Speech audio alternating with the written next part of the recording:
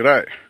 So this time I'm going to look at something that is the law, because we've seen all these arrests occur in England in relation to everything that's going on around the whole planet. So I want to investigate some legal ramifications here and demonstrate that our standing has already been defined, that even the Supreme Court of New South Wales acknowledges as being real, because the challenge here was being accused of a terrorist act, just like all this stuff that you have seen in the riots in London is the same energy that New South Wales police used in the protests. I guess Victorian police did the same thing at Victoria Markets and the Shrine of Remembrance in Melbourne.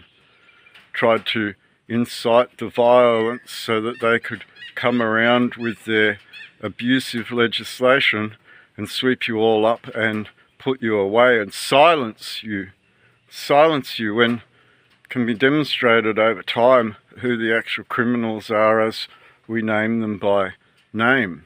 Name them by name. For their belligerence, for their acts of treachery to the Constitution, for their acts of treason to the very realm at which they operate in, by jurisdiction. By jurisdiction. So we're going to have a little look here at what this means, because you all want to believe this is some sort of, I don't know, it's not a TV show. This is some people working on your behalf, trying to demonstrate to you that we've already clarified this at law, while you continue to be egotistical heroes that don't want to believe and mock.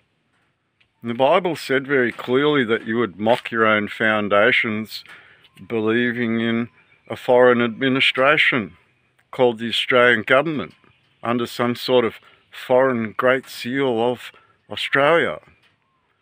And we investigate this a little bit closer, because I don't think you people fully comprehend that this is at law already on the Supreme Court of New South Wales.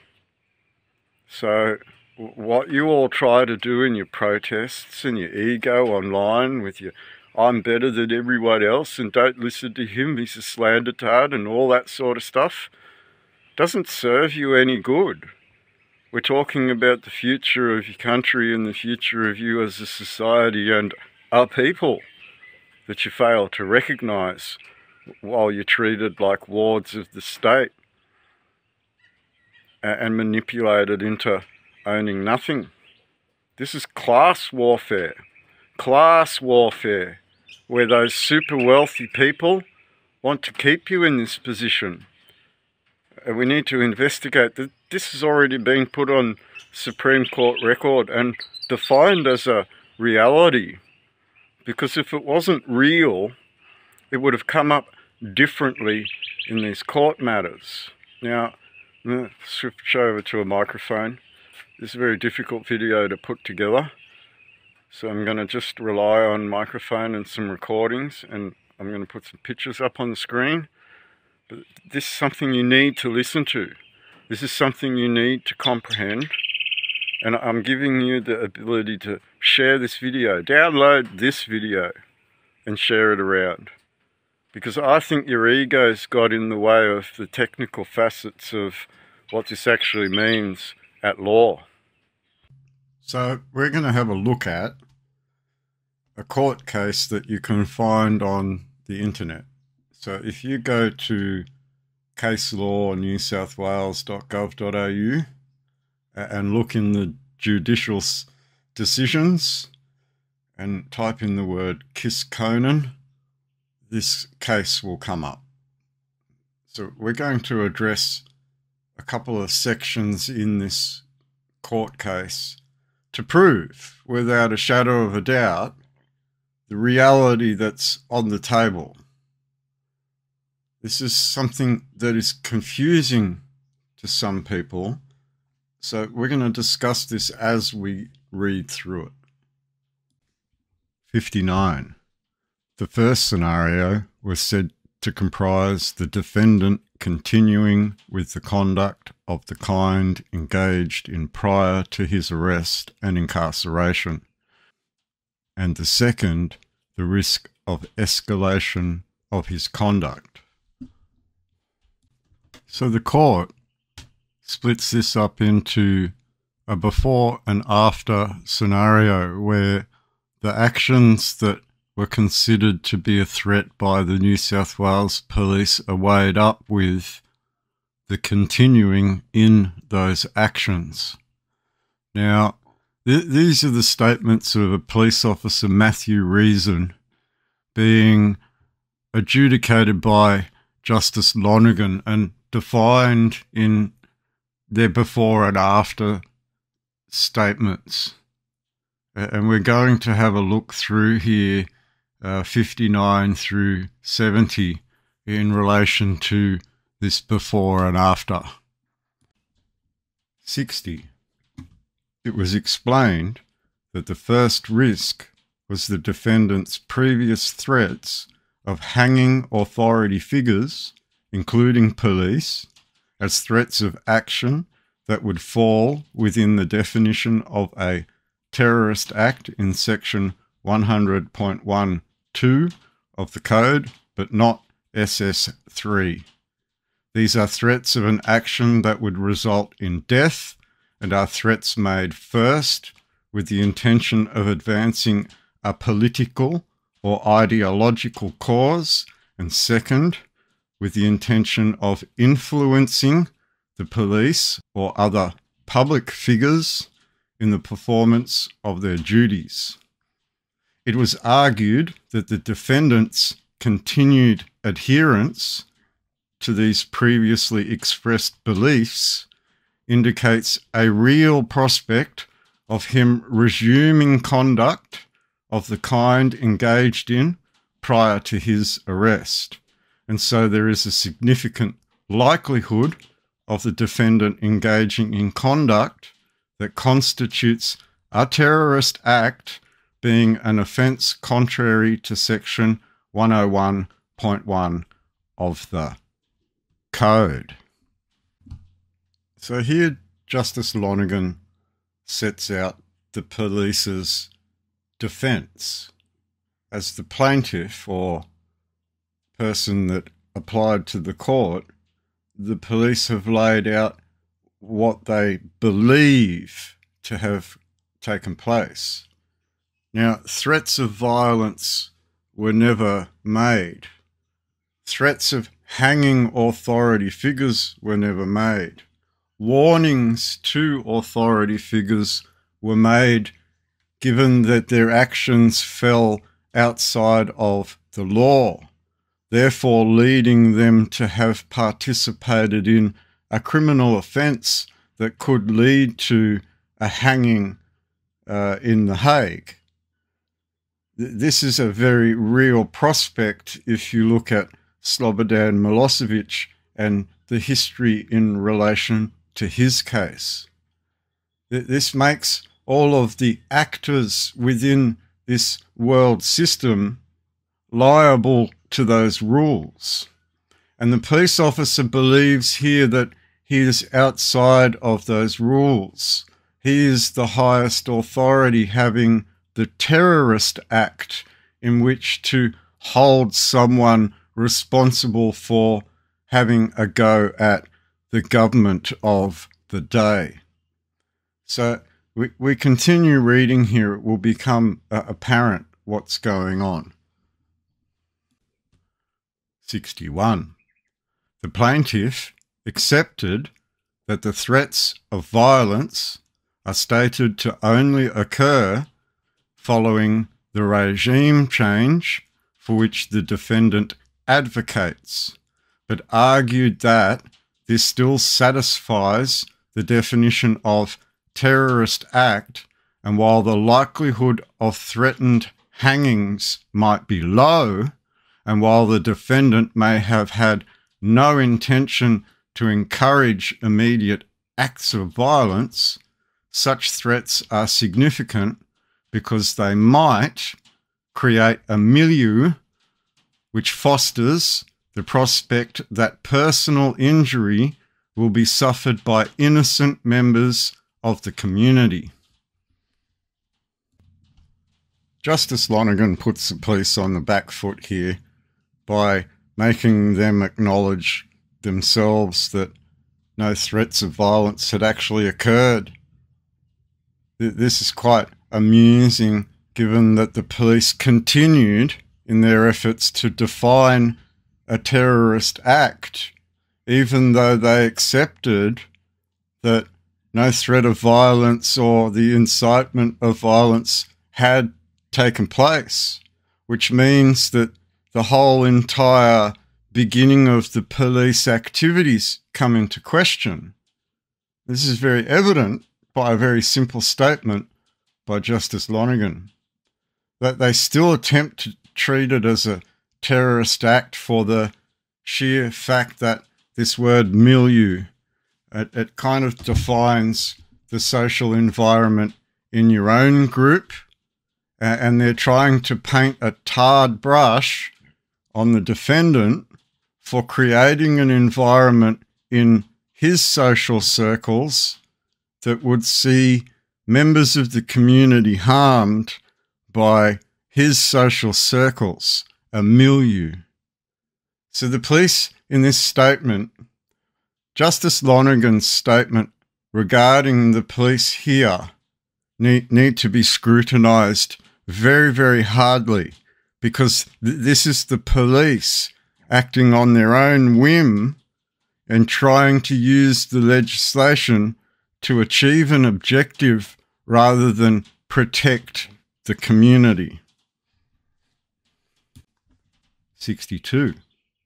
Alternatively, it was submitted that the defendant's conduct in publishing the videos on Facebook containing the material described above may lead to offences contrary to Section 101.5, collecting or making documents likely to facilitate a terrorist act, or Section 101.6, doing any act in preparation for planning a terrorist act under the Code, particularly as the defendant is only required to be reckless as to the connection between his conduct and a terrorist act in order to establish those offences. Now, rioting in the streets, like in London, brought on by a milieu surrounding Tommy Robinson, might constitute that sort of definition. The videos that were posted on Facebook relating to preparing an Anzac memorial event are here constituted to be facilitating a terrorist act merely by raising a flag in remembrance of those Anzac, the flag that those Anzac flew into battle while standing on the holy ground of those Anzac war memorials, was deemed by the New South Wales Police to be collecting or making documents likely to facilitate a terrorist act. Preparation for planning a terrorist act under the military code, the codified law, codified.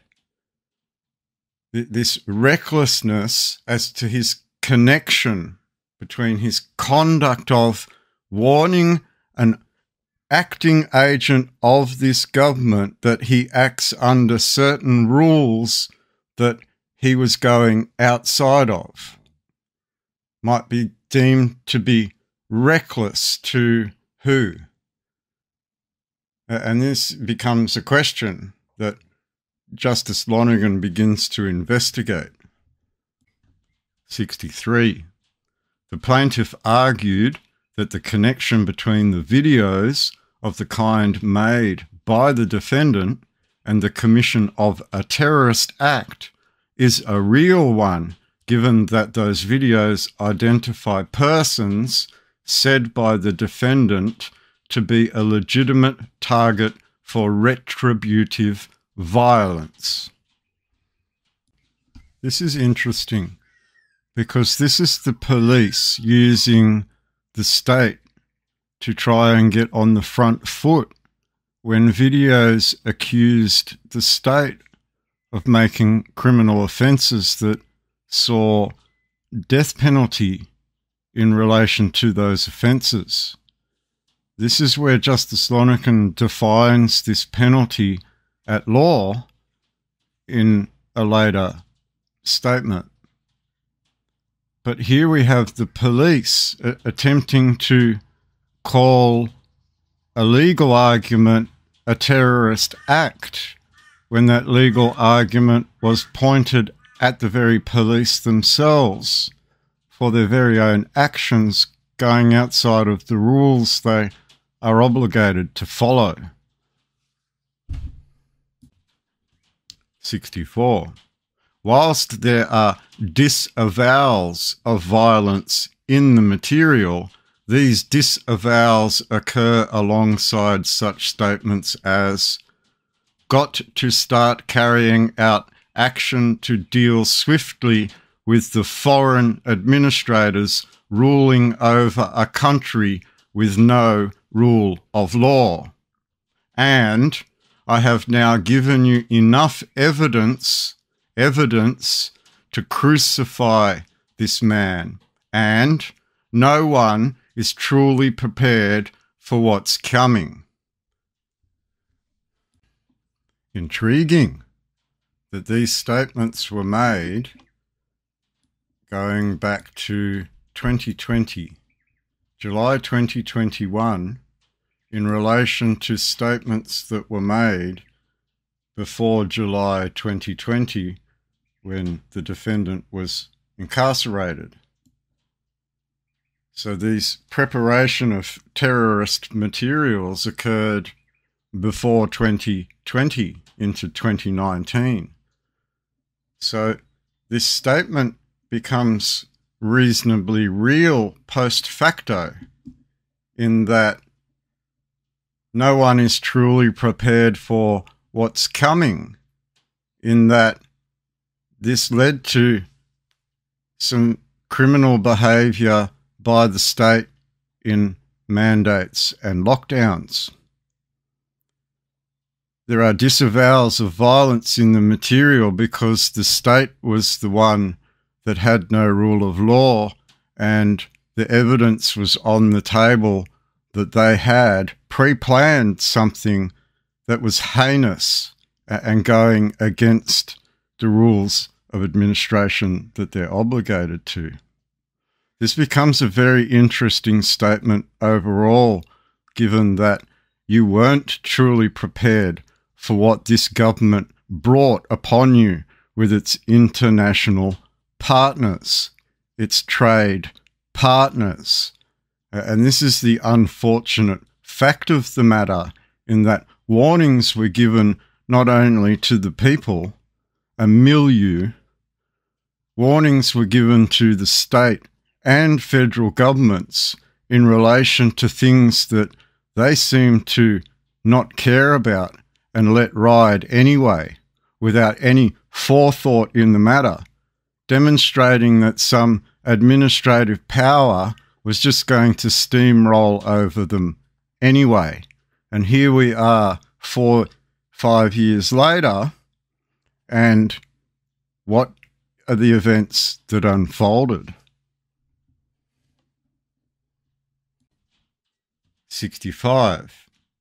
I interpolate here in regard to these statements that I do not see any of them as having sufficient clarity of proposed action to amount to a call to arms for violence. So Justice Lonergan interpolates, So as a third person looking into the argument, can't see the truth in the police's words. Therefore, there is no fact of the matter coming from the New South Wales Police Force. There is no call to arms in respect of gathering people to attack anybody.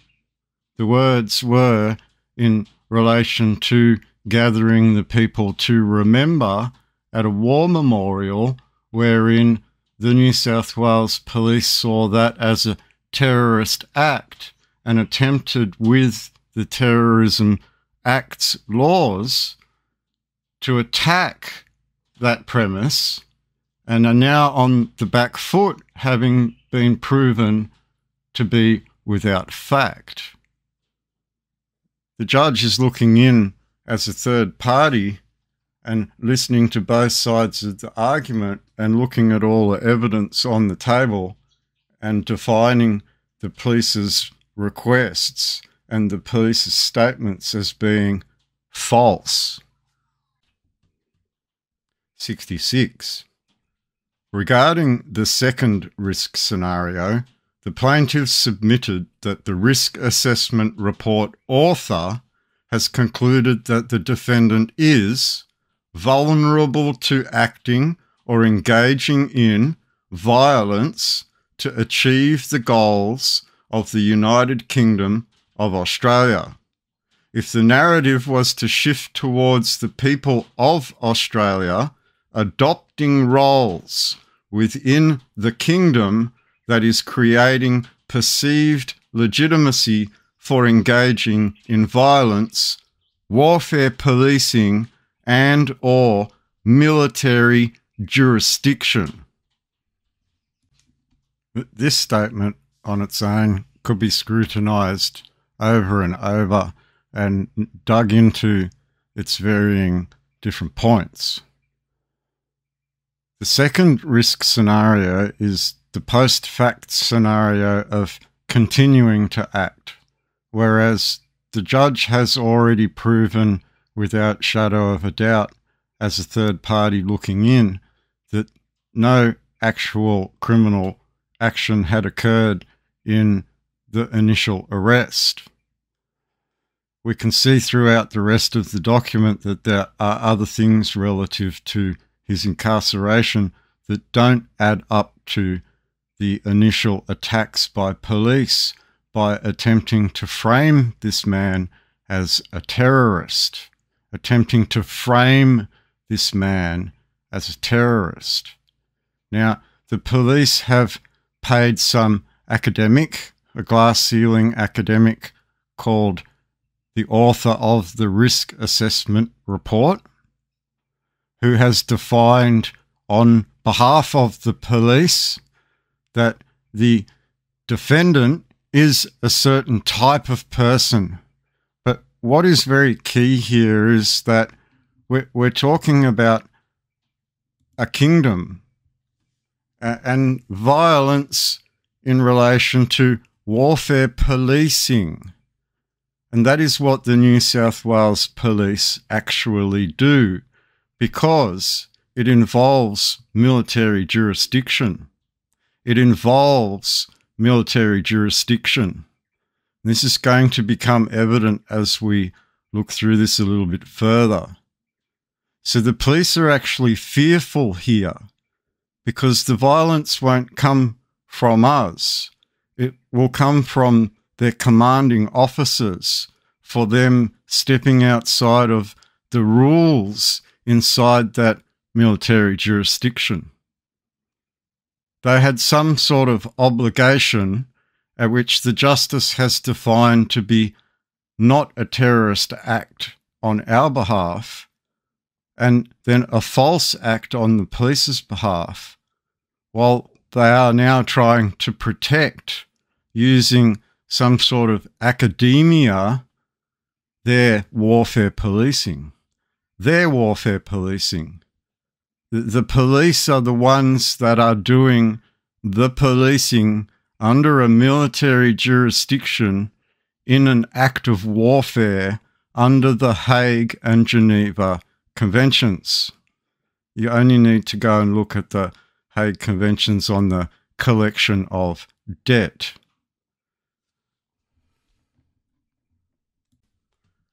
(67) The plaintiff submits that this risk is unacceptable given that the defendant had previously made threats to police officers that may reasonably be interpreted as death threats.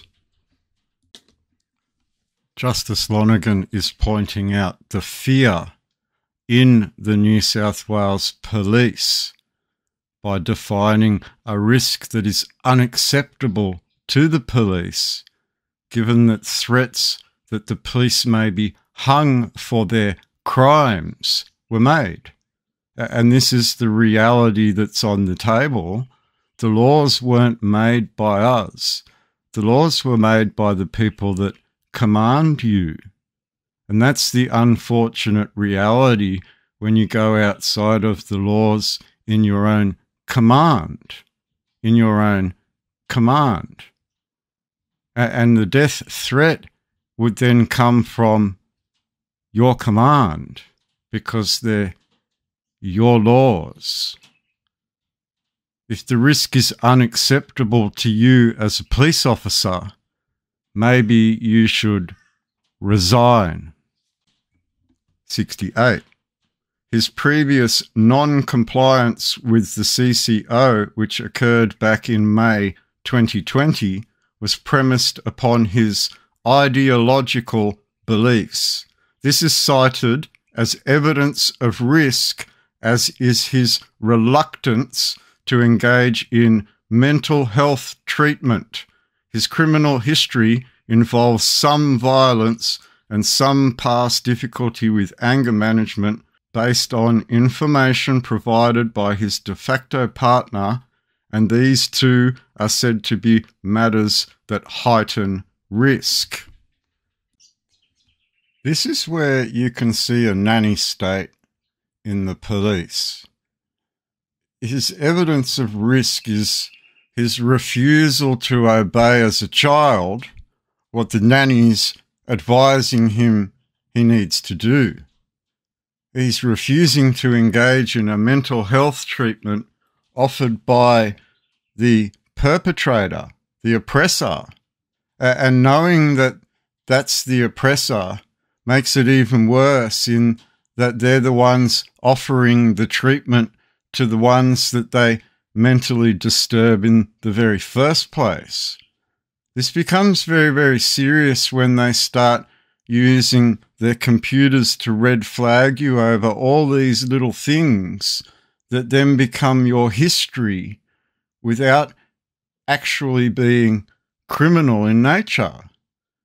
His past difficulty with anger management based on information provided by a third party who just blabbed away without any factual evidence. Therefore, that could not be used in evidence here of any violence. It's all hearsay.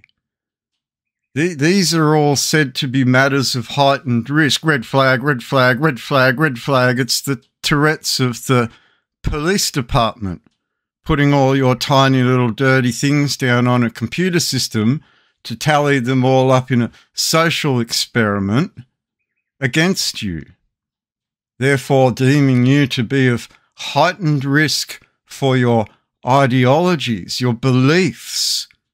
Now, if those beliefs involve Scripture and God, then this becomes even more serious in relation to the Constitution at Section 116. This becomes the legal ramification of a belief system at which you're being attacked for believing in. This is evident of the police attacking a war memorial where a memorial parade was taking place.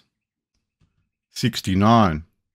It was submitted that the court should place weight on the conclusion by the risk assessment report author that he is at moderate to high risk of engaging in politically motivated violence. We can't prove anything, so please listen to our third party that deemed him to be a risk to us, the police. We don't have any evidence that defines his actions to be anything against the law, so please listen to our glass ceiling academic that can sign off in their academia that there is a heightened risk. Is that not a demonstration of bias being used in the courtroom by trying to get some sort of fake professional to put words down on a courtroom record in your defence, given that you have such a thin case, such a very tiny, thin case on which to base any of your claims? You actually need this fake report to go before the court, at which you're expecting the judge to lean upon. Now, it should be pointed out to all of you that the police are risk assessing you, the people. And there is an author to a report that did a risk assessment on a civilian in Australia. This risk assessment report was written on behalf of the police in defence of a court matter against a civilian, an individual. This means that the police have a system of mechanics to be able to do these sorts of reports on every single Australian that they deem to be a risk to their ideology of military policing. Now, we're just going to jump forward to 83, where we start to see how this all compounds together, and this belief that the police have where their standing has been questioned and accusations that they break the law themselves being put on the table.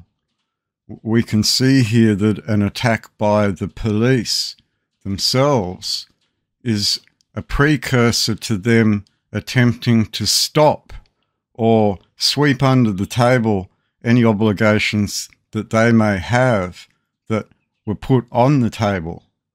And this includes going outside of treaties, conventions, and obligations that they are put under in their duty as a police officer. 83. Fifth, there was nothing in the risk assessment report of Miss Prince which could comprise an assessment result of relevance to terrorist behaviour. We can see how this is just an attempt by the police to tar and feather, and has failed miserably in respect to the United Kingdom of Australia and its sovereign beliefs that are then tarred with this brush of sovereign citizen beliefs, wherein it's very clear here that Justice Lonergan has recognised no terrorist attempt was taken place. This is very evident when you are at a war memorial and then discussing administration by an organisation in which the police are directly connected to and involved with, that the police are, in their own attempt, trying to deflect from those people making that standing. And that standing seems to come with a whole plethora of rules that are on the table internationally that deem these officers to have committed an offence going against rules that have been codified into the Criminal Code 1995. There is no need to take an officer to The Hague when The Hague has been codified locally. This puts all of the officers across the continent in the same responsibility, in a recognition here of the statements that have been put on the table by Justice Lonergan. You can see that there is quite a chunk that Justice Lonergan has taken out of this report by Miss Prince, where Justice Lonergan's own words state that there is nothing in the report that would constitute anything that the police are making statement of. Just to be clear, reading the words in the report, and for the judge, Justice Lonergan, to find nothing in the report while at the same time printing words from the report is a way of Justice Lonergan saying there is nothing wrong with the actions described in those words. 84. At its highest, the conclusions in these paragraphs amount to speculation that the environment or the narrative could change to be interpreted by others as a call to arms. There is nothing relevant to activity in custody and nothing that indicates information that any of the defendant's current or former associates are known to be included in terrorism activities. At its highest, let's be clear here, at its highest. What is that highest point at law? The conclusions in these paragraphs, do not amount to or can't be interpreted as a call to arms. Why? At its highest, you would be returning home wherein they are the administrator.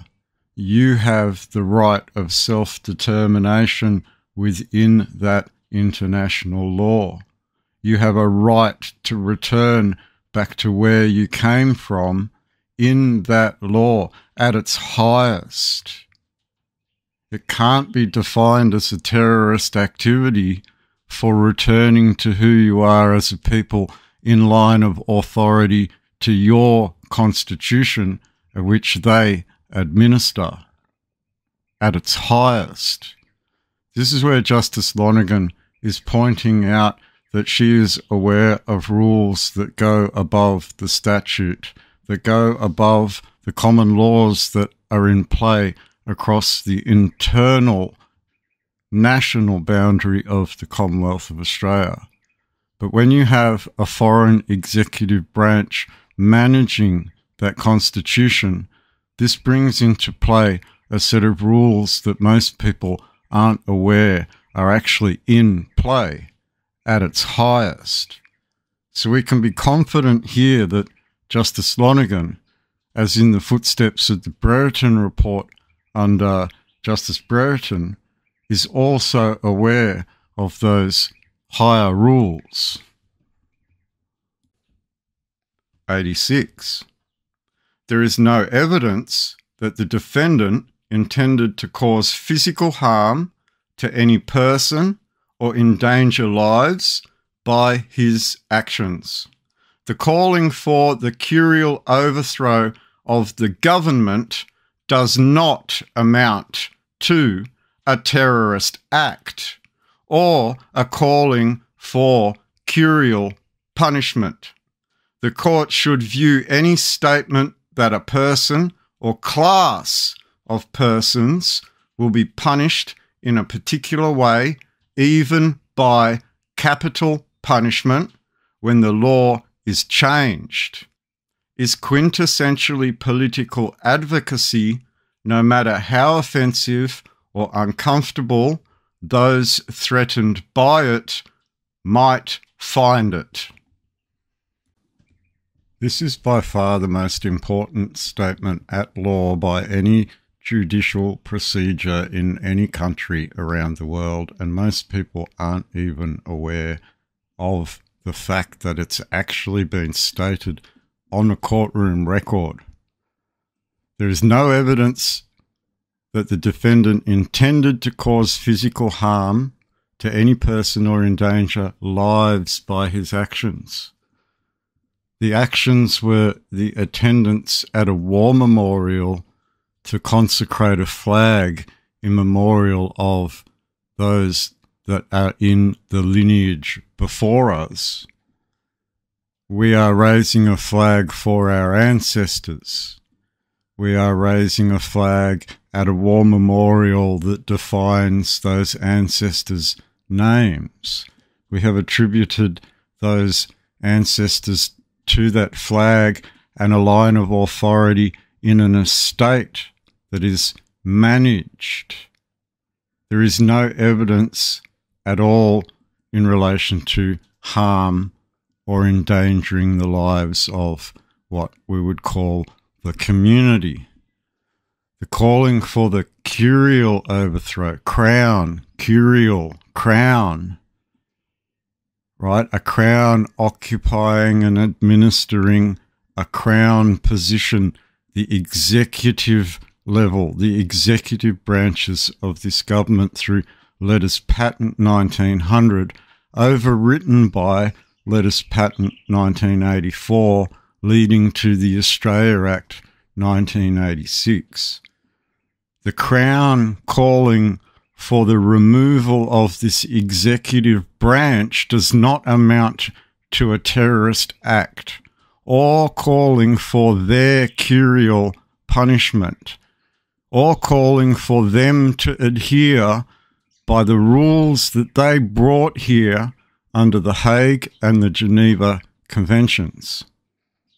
The court should view any statement that a person or class of persons, is that the middle class, the working class, the poor, is that the bureaucratic class, Clive Palmer, and that other Jabba the Hutt, is that the class of persons that will be punished in any particular way? Are we going to persecute the middle class or the poor or the bureaucratic class?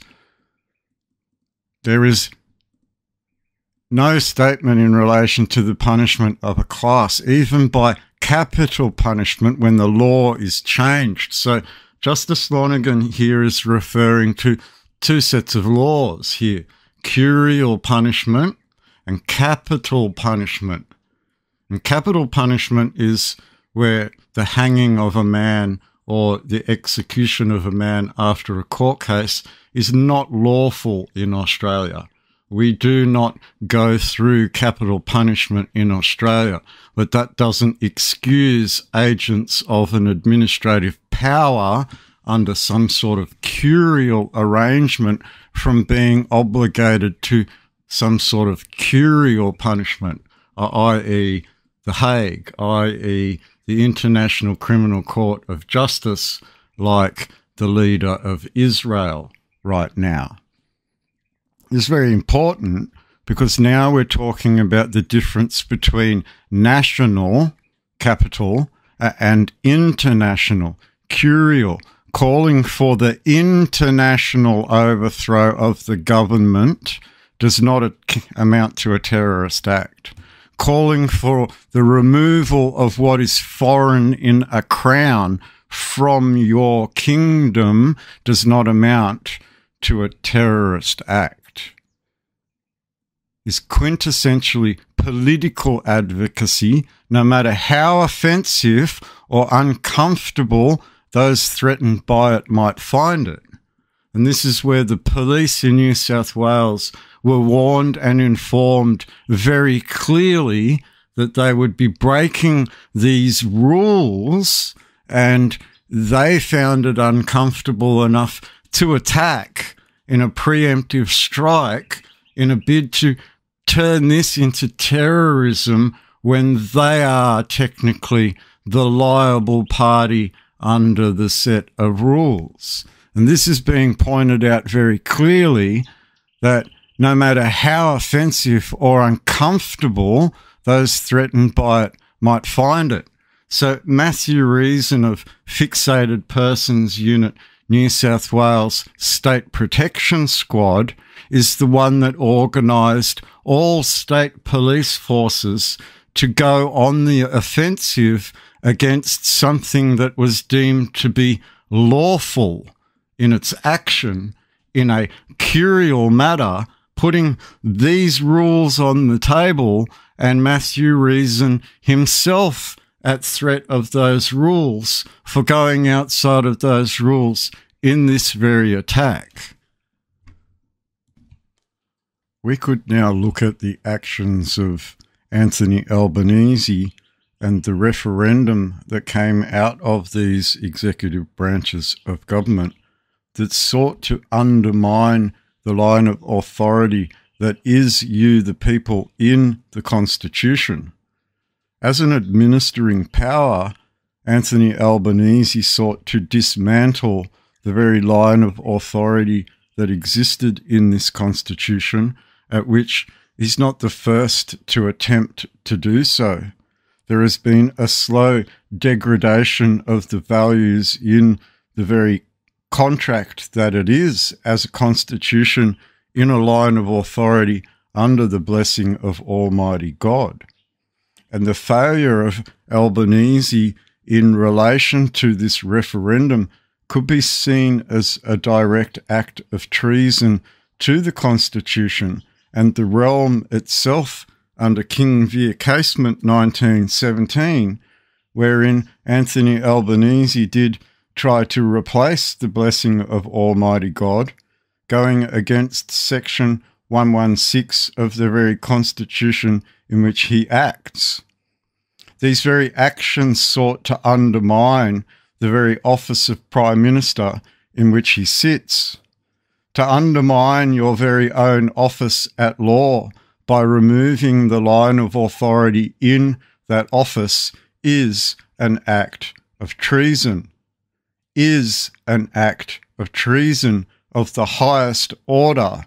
This is attempting to dismantle the very foundational document that makes you a people, a country. And Anthony Albanese sought, with the likes of Lydia and the Greens, to undermine that very core foundation that makes you the Commonwealth of Australia. To do anything in relation to changing the Constitution into a republic is undermining the very office in which you sit. And this applies to every senator, every House of Representative, and every executive officer operating within the boundaries of that Constitution. To dismantle the Constitution that gives you a line of authority to sit in office is an act of treason. 87. The court could find that what the defendant is advocating is not conduct in support of violent actions, but rather application of what he believes might be the result of due process of law, and so it is in effect an extreme political view advocating political change as opposed to an extremist view advocating illegal violence. Extreme versus extremist. Extremist. Left wing, right wing extremists. When you speak for a different bird, curial, a different crown, the idea might be an extreme idea, but to look at it from a legal standpoint could actually be the due process of law. This extreme want for a political change doesn't equate to the left or the right. it equates to the removal from an executive branch of government, something that is very criminal and very corrupt. And the due process of law that we speak of could see them before places like The Hague. 88. The court should take at face value the videos and statements within them that are careful not to invoke extracurrial violence, by telling listeners to be careful of what he had seen to be the operation of law once the matter was before The Hague. He also admonishes people who might attend that they must not be violent. In effect, what the defendant is advocating is for people to assert their rights, but if you are forced to, go peacefully and keep a diary of the interaction. Is this Justice Lonergan confirming that you have a right that you could assert and that you are being advocated to assert it, and then warning you that if you are forced by someone like a New South Wales police officer, go peacefully and keep a diary of this crime that may have occurred. Keep a diary of this crime that may have occurred. There is also this before The Hague in inverted commas.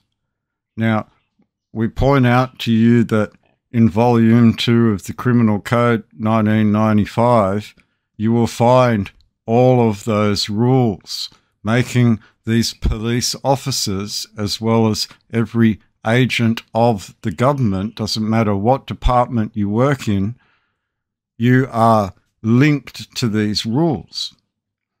And these rules are covered by things like Accountability Act 2013, which sort of at a statutory level limits you from breaking international law while working for a body that is technically the administrator of a constitution that has committed an international offence by trying to undermine the rights of a people that own and are the line of authority into that constitution.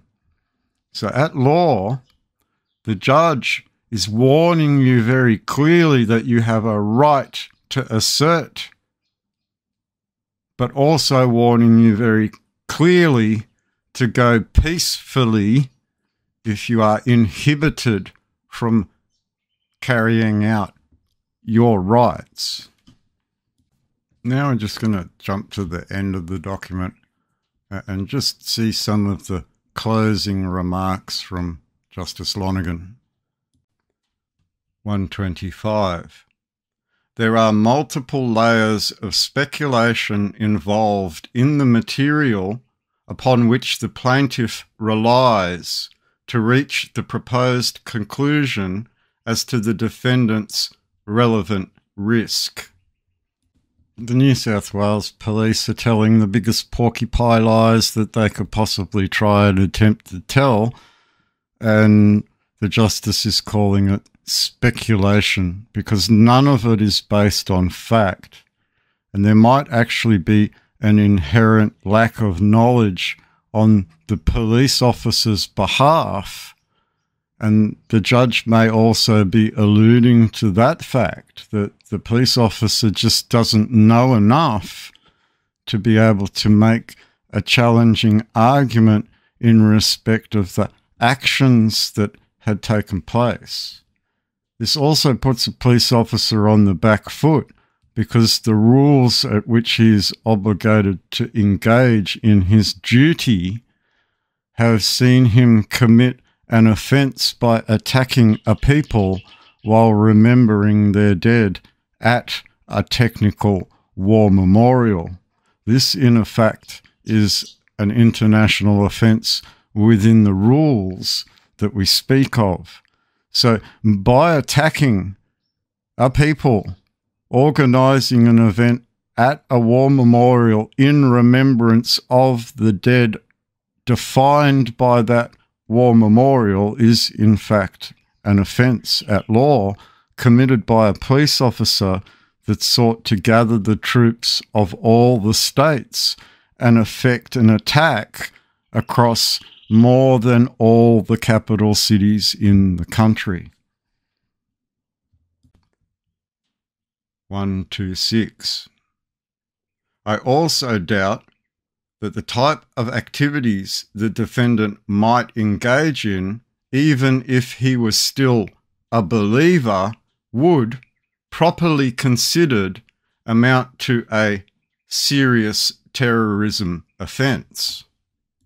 Again, we have a Justice of the Supreme Court acknowledging the beliefs of a crown and kingdom as being occupied and administered, and therefore, if you are still to believe that this was an administering power that had no right or line of authority in the Constitution, that would not constitute a terrorism offence, because you are in fact in full defence of the Constitution itself.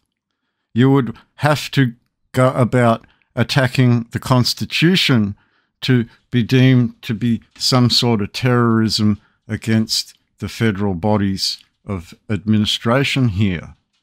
But pointing out that they're the ones that have gone outside of the rules and therefore should be liable to those rules is deemed as a threat by this state protection squad, i.e. fixated persons, and therefore needed to be attacked to stop it from pointing out that the police were in fact the ones committing the offences.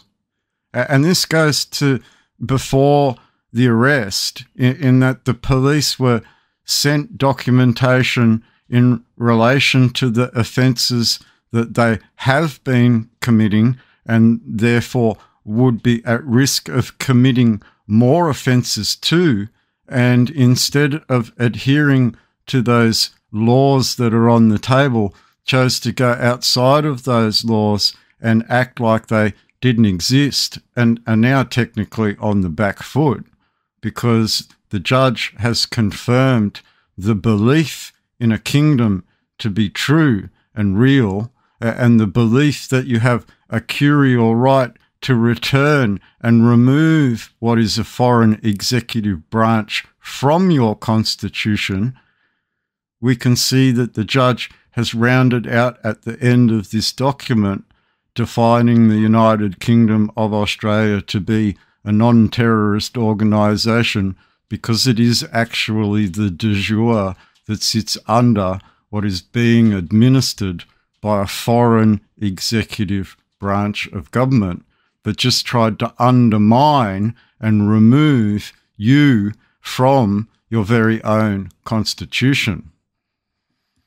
Okay, so we had a look at the court, the Supreme Court of New South Wales, and we looked at judge's words in relation to the New South Wales Police inside the state of New South Wales. We see that a justice defines some sort of curial right in the matter, but defines this exclusion from violence because there is a knowledge of some higher rules that are laid out on the table. Now, having a curial power must come from somewhere, and this right defined is a knowledge. It's a knowledge that you've been kept in the dark from, in some sort of mini modern dark age pushed on you by the people that pushed the dark ages on everyone in the early part of our history. That Roman Catholic papist sort of line of authority that might have committed some heinous criminal behaviour across the world, across the entire world. So let's look at a line of authority that becomes the blessing of Almighty God, defined in the Constitution Act under the blessing of Almighty God, defines some sort of line of authority into a kingdom that might have come under administration. Revelation 6, Authorized King James Version. And I saw when the Lamb opened one of the seals, and I heard, as it were the noise of thunder, one of the four beasts saying, Come and see. And I saw, and behold, a white horse, and he that sat on him had a bow, and a crown was given unto him, and he went forth conquering and to conquer. And when he had opened the second seal, I heard the second beast say, Come and see. And there went out another horse that was red, and power was given to him that sat thereon to take peace from the earth, and that they should kill one another, and there was given unto him a great sword. And when he had opened the third seal, I heard the third beast say, Come and see. And I beheld, and lo, a black horse, and he that sat on him had a pair of balances in his hand. And I heard a voice in the midst of the four beasts say, A measure of wheat for a penny, and 3 measures of barley for a penny, and see thou hurt not the oil and the wine. And when he had opened the fourth seal, I heard the voice of the fourth beast say, Come and see. And I looked, and behold, a pale horse, and his name that sat on him was Death, and hell followed with him. And power was given unto them over the fourth part of the earth, to kill with sword, and with hunger, and with death, and with the beasts of the earth. And when he had opened the fifth seal, I saw under the altar the souls of them that were slain for the word of God, and for the testimony which they held. And they cried with a loud voice, saying, How long, O Lord, O holy and true, dost thou not judge and avenge our blood on them that dwell on the earth? And white robes were given unto every one of them, and it was said unto them that they should rest yet for a little season, until their fellow servants also, and their brethren that should be killed as they were, should be fulfilled. And I beheld, when he had opened the sixth seal, and lo, there was a great earthquake, and the sun became black as sackcloth of hair, and the moon became as blood, and the stars of heaven fell unto the earth, even as a fig tree casteth her untimely figs, when she is shaken of a mighty wind. And the heaven departed as a scroll, when it is rolled together, and every mountain and island were moved out of their places. And the kings of the earth, and the great men, and the rich men, and the chief captains, and the mighty men, and every bondman, and every free man, hid themselves in the dens and in the rocks of the mountains, and said to the mountains and the rocks, Fall on us, and hide us from the face of him that sitteth on the throne, and from the wrath of the Lamb, for the great day of his wrath is come, and who shall be able to stand? We can see through a knowledge of history that brought forward a flag in the lineage and ancestry that was afforded to us by our forefathers, that has brought a severe fear to the state, as its state protection squad sought to undermine the very premise of that blessing in Almighty God.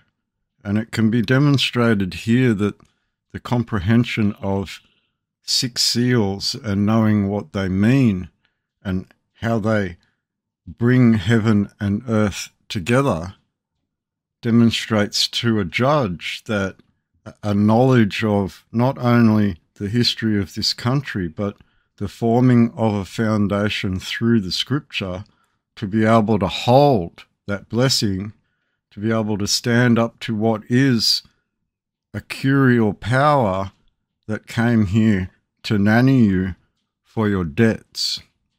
And that's not to say that the curial power in administration is the problem. There are creditors through the IMF and the Reserve Bank that cause a massive problem in the privatisation of public industry all across the country. You used to own your electricity grids. You used to own your own railways. These things have all been privatised into the hands of investors through this corruption that goes on inside the executive branches of this government. They are administering you out of everything and trying to undermine you from what is yours by teaching you less and less and less, so you become dumber and dumber and dumber to it, and then in the long run forget of your own volition. And what the judge here has defined is an understanding and an acceptance that what has been put on the table is actually true and real. There is no terrorism act when a people return back to what is technically theirs while it is administered by foreign executive branch nannies.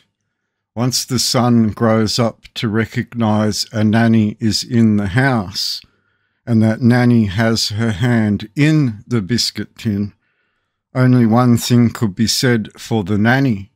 She is corrupt in father's affairs, and the son has woken up to that corruption. Okay, I'm glad you made it to the end. That was a pretty long exhaustion of brain exercising law to go through, but it clearly demonstrates the standing that I put down on the table that has been mocked time and time and time again, while you all fall into the American pseudo-legal garbage that this cretin Matthew Reason actually defines in his statement on the court record in this court case. So it's a difficult thing to swallow, but we start to see what Justice Lonergan has laid out. And then when you add together the Burton report and the culpability of soldiers in the field, there's one big difference between a soldier and a police officer here. A soldier is given a card which defines his rules of engagement that limit his engagement while on assignment. Now, the police, while under oath and a duty to some bastardized crown, have an oath to protect the community, but instead use the statutory law to protect themselves. It's their kind of rules of engagement given to them by the Parliament. And their lack of understanding of those real rules of engagement that a soldier knows puts them in a serious consequence when they break those rules by attacking someone on a war memorial, for instance, which is a right, a self-determinable right in international law, wherein they're supposed to protect those flexing that right, but instead chose to attack, which became a criminal offence enacted by the State Protection Squad of New South Wales Government. New South Wales Government that creates all the statutory law to limit these police officers in the field. So you have this conundrum that a judge has recognised a standing defined in the lineage of your forefathers and defined your right to flex that right, and then also defined documenting when the police and the state refuse you your rights to do the things you have a right to. And this is a very stark revelation. Revelation 6 in undoing 6 seals that lead up to a 7th seal and some trumpets being blasted around. These are real things that have already been done at law, and my advice to all of you scrambling to get out of a fine, etc., is to finally listen. And my advice to you that are protecting the state while they commit these serious and heinous criminal offences is to look at what has technically been laid out on the table to be a fact in the matter, and look at your actions in your job working for a government under some executive branch control, whether you yourself are committing an offence. And this is where the Bible tells you to do the very minimal amount of work that you're required to do while you're in your job working for that machine, because that machine is an evil monster compounded in evil rules that you're starting to see unfold on an international stage in relation to Israel and Net and Yahoo. There's very serious consequences for people that have enacted within a rule set and then refuse to acknowledge that they're actors in that rule set. And now the warning has been clearly put on the table that you are actors in an administration that have gone outside of the rules of administration, therefore committing administrative fraud and even worse, war crimes against an entire population which is inhumane according to those rule sets that were put down on the table, right? So that would be a war crime. That would be a crime against humanity. That would be a crime against mankind. This is flexing a power that they don't have in the fear that a true power is coming up underneath them to hold them to account to a set of rules that they should have been aware of after a certain criminal trial in 1946. So as we sign off, I'll put some bank account details up again. Thank you for your donations. You start to see that this is a very credible thing at law being defined on the Supreme Court record. Share this video out. Try and get as many people to listen to it as you possibly can, because this involves very technically in a Supreme Court that can be held up in the High Court, that members of this government, and Pauline, I know you're totally aware of them, have committed serious international criminal offences while acting in office of administration. And it's now clean-up time. The wokeness has come to an end because the wokeness drove all the fools to break the laws, and now the law will come and clean up everything that was woke. So in closing, these are your rights to assert, not protest, not riot, not fuck around like what you're seeing and have seen.